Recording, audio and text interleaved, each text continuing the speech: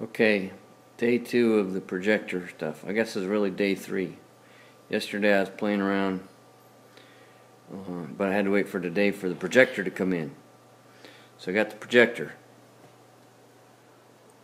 Just what Oliver spec'd out, the BenQ short throw. Pretty nice projector. Works pretty good. Still have my Connect sensor. And it's all mounted on a nice frame. It's just a prototype frame just to get measurements and make sure things are working before I build the real frame.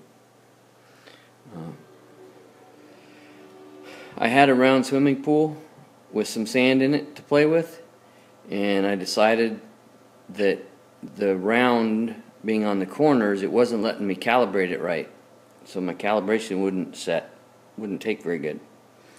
So what I did is I took the round sandbox out and I just calibrated off the floor.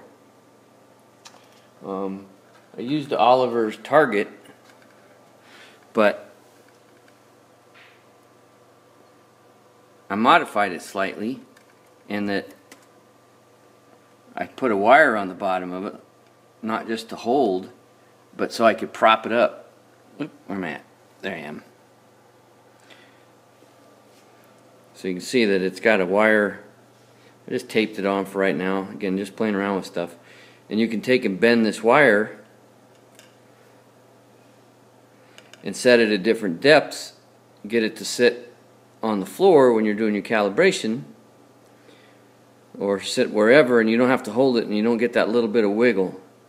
And I ran through and calibrated by using the wire. You know, one time I propped it up real high, and then I have it down real low, and I just went through the grid, the calibration grid, all at the same height, changed the height of the disc, and went through and did it all again. I think I wound up doing it like 4 times, and I came out with pretty decent calibration. When I see the red X following the target, it's pretty close. It's within a couple millimeters. I could do it some more. I'll bet you it even gets better, but since this isn't the final thing, and you know, this piece of wood that the projector's on is held up, it's tie wrapped to a chair just to give it some stability. Again, like I said, this is just for prototyping to get some distances and ideas of exactly what I want to build. Have some plans there. And then for this simulation stuff, I took a white piece of bedding, and instead of the sand, I'm just using the white bedding to see how well it lines up. And you can see that it actually does a pretty good job. I mean, it's finding the projection is lining up on the creases pretty good. Again, a little more calibration, it might get even better.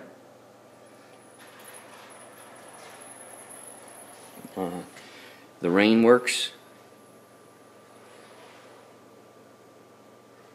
Well, it does most of the time. There it goes. Oh, it's back here, that's why. So the rain works. You can see the lines, the edge of the water where I drew when I was doing the calibration. That's where I drew the lines because it was inside of that round sandbox. So I could come out and redo that. Oh no, I spilled water on the floor. Now that it's just square and I can play with this blanket and stuff and not make a mess, just to get everything working right, I could go through and reset that box. You know, reset your water bounding box. But that's what it is. Picked up a gaming PC. I don't remember what the chip is. It's an AMD. It's nice, but this thing's about 5 years old, so it's not a brand new, super powerful. It's got more than enough memory. It's got 8 gig of memory. That's way more than enough. But the one thing that I did find, I played with different graphics cards, and I wound up with a GeoForce 750 Ti. Slightly cheaper than the 960, well, about half price. They're about $160 for a 750, whereas the 980s or 970s are about $340. So you can tell by the simulation and the water flow that the 750 is, I think, is more than sufficient. Does a good job. I did try the other cards that came in the box. You see I got some, they're sitting over there. I tried those. When I used just the standard built-in VGA driver, even though it was NVIDIA, it was nowhere close. As soon as I'd go to turn on the simulation, it would just freeze up the whole program. I actually had to reboot the computer because I couldn't get anything to respond. With that other small card, external card that came with it, I don't know the model on it, wasn't very big. It would run, but it was very choppy, and then sometimes would freeze up. But now with that 750, she just runs like a champ. Runs like a champ. It's got the dual monitors. I use the DVI for the screen so I can see what I'm doing, and then the HDMI, one of the HDMI outputs goes to the projector. Works good. So, I was a little bummed earlier when I was playing with calibration. I couldn't get it to run right, and once I took the round sandbox out so that it didn't sense the edges of the sandbox and mess it up, it seems to be working great now.